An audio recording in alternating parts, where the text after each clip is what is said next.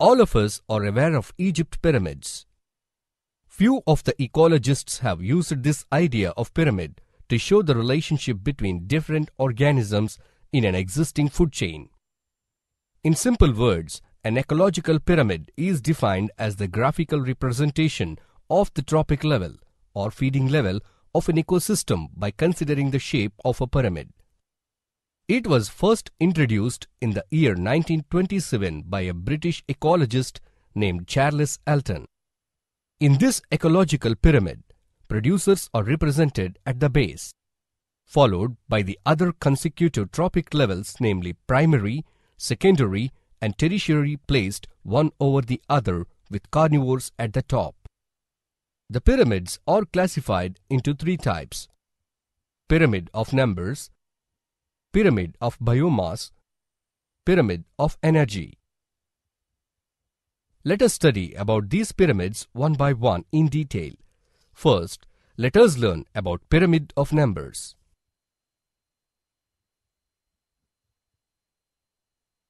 Biologists have compared the number of organisms present at each link in the chain, along with food relationships between them. Let us consider a food web to compare the number of organisms present in each stage of food chain. The organisms in a food chain are represented graphically in the shape of a pyramid. The pyramid of numbers shows the number of organisms in each trophic level. Generally, from primary consumers to the large carnivores, the size of the living things increases, but the number decreases. In our food chain pyramid, the grasshoppers are small insects which are found in large numbers on plants to suck the juice of leaves. The insectivorous bird which feed on these grasshoppers are large in size but present only in small numbers. Further, there may be only a single pair of hawks much larger than the insectivorous birds which they prey. In some cases, the pyramid of numbers does not look like a pyramid. This happens when the producer is large like a tree, or if any of the organism is small at any trophic level. So always keep in mind that the producers will be at the bottom of the pyramid. Now, let us learn about pyramid of biomass. Biomass is an organic material of biological origin that is derived from the fixation of carbon dioxide by trapping solar energy during photosynthesis. This includes trees, shrubs, grasses, crops, algae, aquatic plants, agriculture and forest residues, and all forms of human, animal, and plant waste.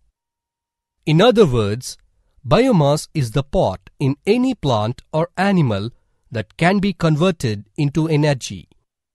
When these materials are used for energy production, they are termed as biofuels. Pyramid of biomass represents the relationship between the quantity of living matter at different trophic levels in a food web or a food chain.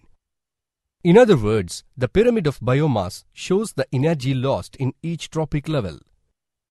The biomass present in each trophic level is always less than the level below it.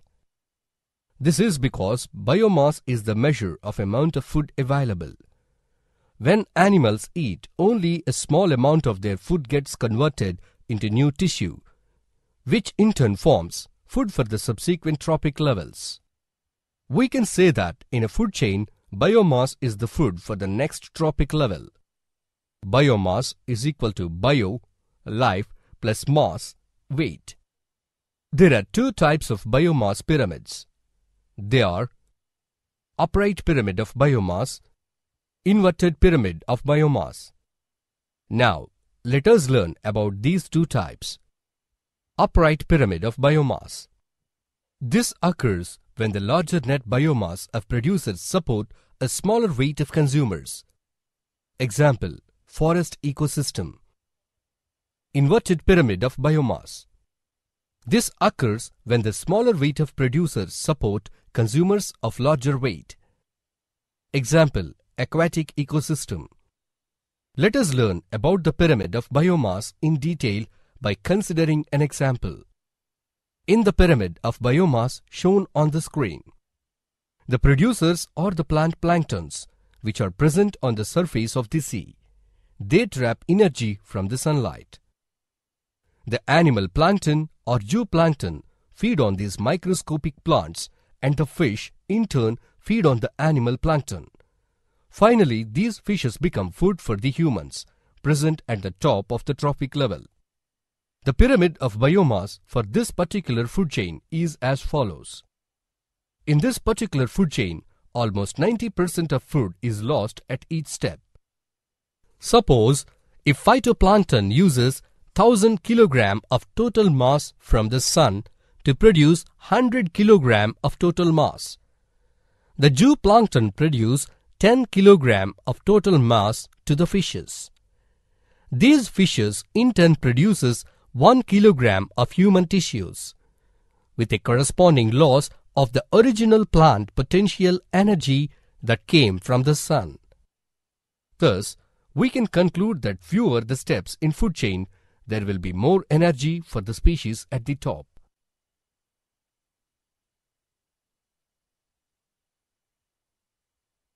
Pyramid of energy.